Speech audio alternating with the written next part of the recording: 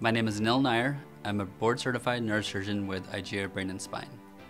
An aneurysm is a ballooning of a vessel in the brain which can be treated with endovascular coiling or surgical clipping. Treatment options are based on the size of the aneurysm, location of the aneurysm, and comorbidities such as age, family history, and tobacco use. The majority of aneurysms are completely asymptomatic and found incidentally on routine imaging.